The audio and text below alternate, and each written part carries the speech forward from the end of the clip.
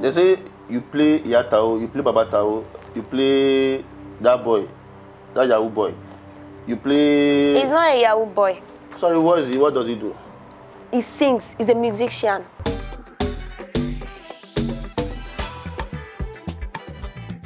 So, what are we doing today? Taaooma. Taaooma. Oh, I like her. Where is she? She's coming. She's coming. One man, pressure. I can't wait.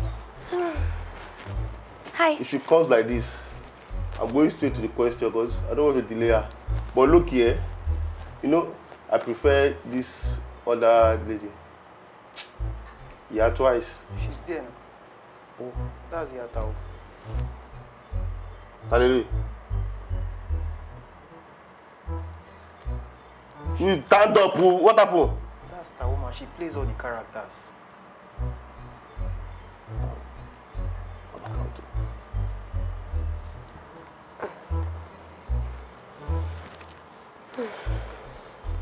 Hello. Hi. Hello guys, this is the Baby Barbie Show, and today I have Taaooma. Clearly. Don't talk to me rudely. It's your mommy, I know. I don't know you. I'm not bam sorry anyhow. If not, what will you do? I'm bam sorry anyhow. No, what are you going to do? I'm bam sorry anyhow. Sorry, let's go. Hello guys, this is the Baby Barbie Show, and I have first question. You have First question. How do you feel when you go out with Taaooma and people only greet Taaooma and take pictures with her and they don't take with you? Jealous, Abi? Yeah, like jealous that. I am Taaooma. Like, I don't understand. When you and Taaooma go out into the market, how are we supposed to go out together? How am I supposed to go out with Taaooma? Do like this. Okay. I'm just asking, in case, make sure you're not taking your medicine.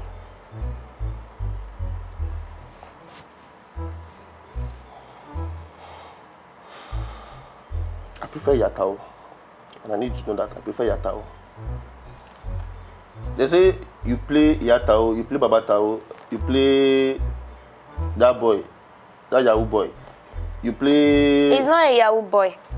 So you better know what you are doing, because you are doing interview now. So you not do proper investigation. Because I was research. not expecting you. You was not expecting... I was expecting Taaooma. What question do I have for you? How many questions that is here for Taaooma? Thank God she's not the one that is here, because as you call her son Yahoo boy, she'll give you a slap. Sorry, what is he? What does he do? He sings. He's a musician. You know what? I want Taaooma. I am here and you're not having Taaooma, so better ask your questions. Sit down. You beg to be on the show, and I'm here helping you to give you a platform. Please, director of this show. That's Taaooma. Please, can we continue? I want Taaooma. Director of this show. I'm about to leave. Taaooma. It's only costume. That's the car. Let her go and wear the costume. I want Taaooma. And because you are who? Because you are what? I said I'm only here as Taaooma, and if you don't want it, I'm going to leave. Director, speak to your talents, because I don't understand what the rubbish. Okay, let's take a short break. Better.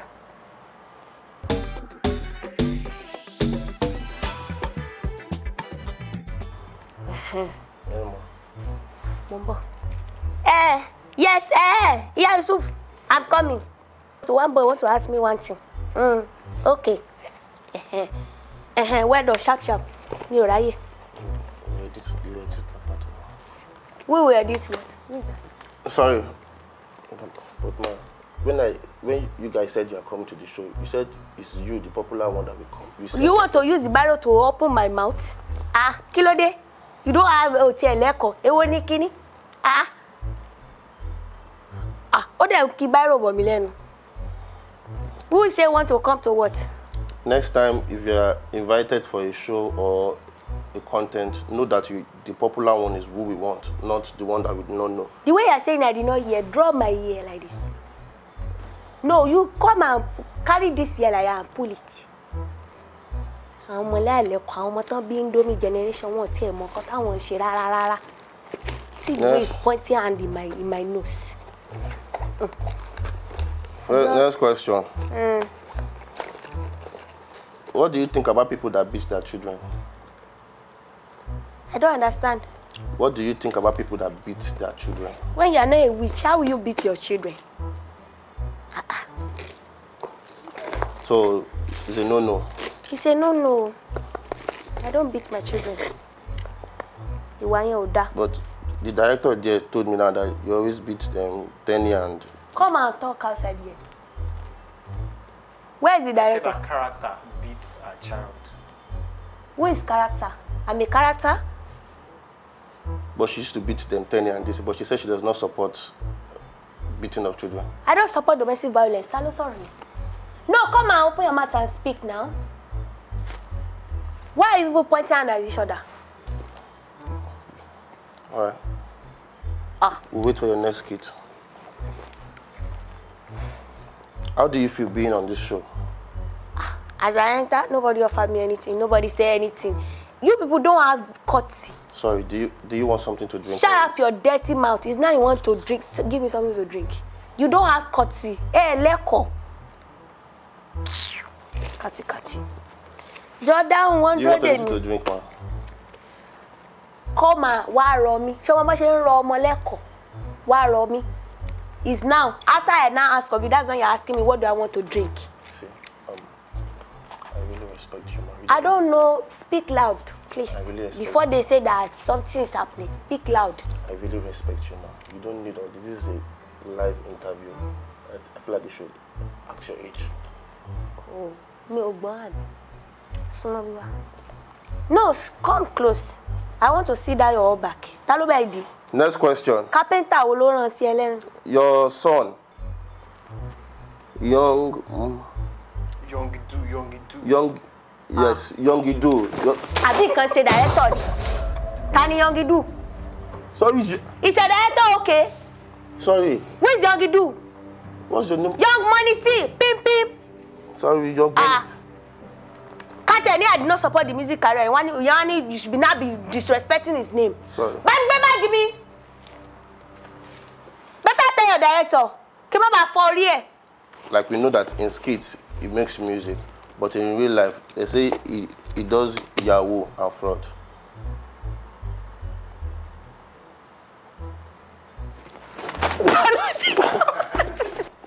You heard that he does Yahoo. You heard that he does Yahoo. Me, my own child. Is there any child that will come out from me that will do Yahoo? Look at your head. Even Tayo does not make all this kind of all back on the head. This is a Yahoo boy trait. What say Udi? Udi Yahoo boy traits ni. It takes one to know one. You are a Yahoo boy. That's how you know that he's doing Yahoo. Abi what? I'm sorry. Sorry for yourself. You just have to believe that. Oh, Liashawo. Sorry for yourself. You just have to believe that he got all those money for chain and grills from that. Is who told you it's original? Who told you it's original? Shall we make believe like everybody say? Isn't that make believe? Everybody's trying something. Ellen Mora, a lot of mala, 4 and 5. Because of ordinary chain. Profiling, that's what they're saying. You have already profiling, you have said it's a Yahoo boy. Ordinary small dressing. Ellen jacket on way. 3,002. Joy, if you want to insult me on this or whatever, let me be going. I have a lot of things to do. Don't know who will be a little boy.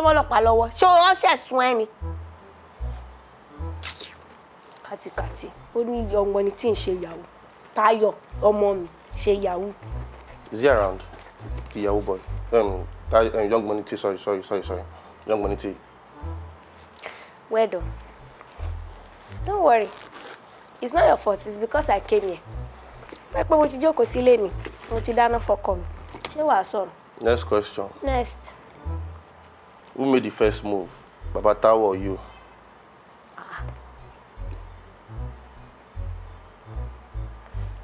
Director.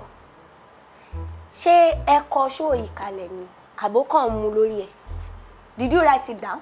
It's something that you wrote down? How old were you when you had Tao? Kí ló dé? Ẹ fẹ́ ṣe national census mi. Tenny is the youngest of all your children. No, she's the oldest.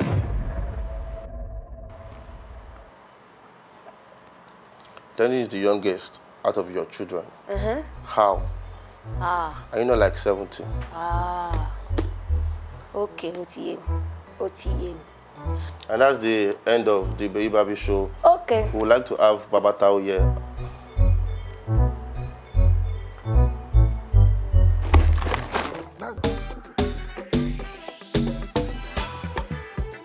I wasn't scared. I was not scared at all.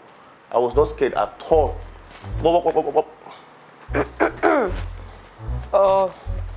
How are you, young man?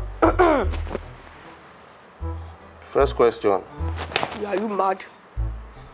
My friend, take this hand. Alele.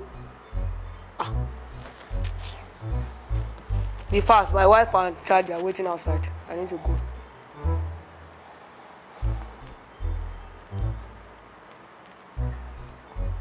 First question. No introduction, no anything. Is this how you do on this show? What's the rubbish? Back then, when I was a journalist. Hello, guys. Good. We have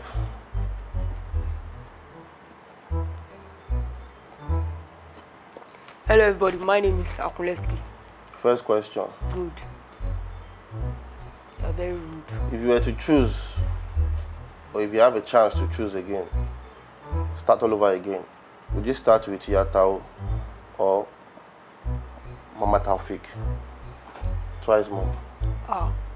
What concern me concern Mama Taufik?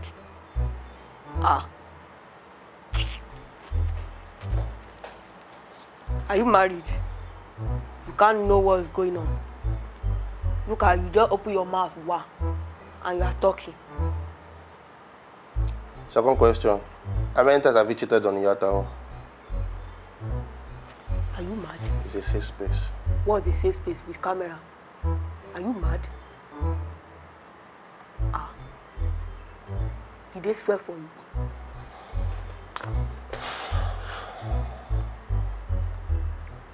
Let her know what you will say. And don't destroy marriages that you cannot build. So, how many times? You're a fool. Moving on.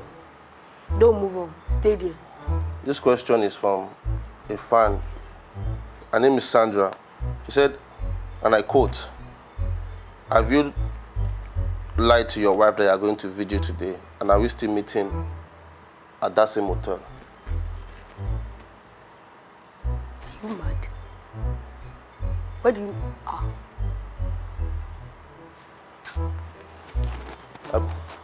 It's Sandra. Shut up. Tell her yes. Huh? Yes, we are going to meet tonight. Yes.